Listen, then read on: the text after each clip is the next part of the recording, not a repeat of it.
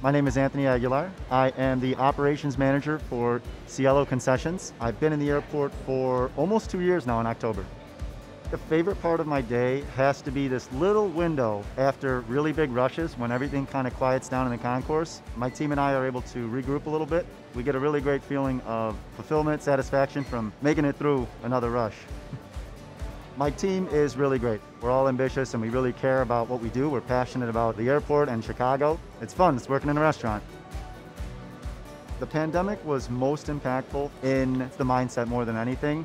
Taking safety first, just making sure that everyone feels safe about being at work. It's a team effort. We all kind of have to be conscientious and mindful of it.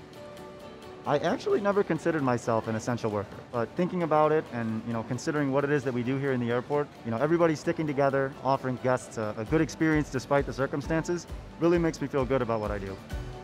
Beyond the boarding pass, it really means coordination and teamwork because there are so many different partners. It's not easy what we do. Having a good team, having people behind you that are all supporting you really makes the experience both from an employee perspective and the passenger's perspective an enjoyable one.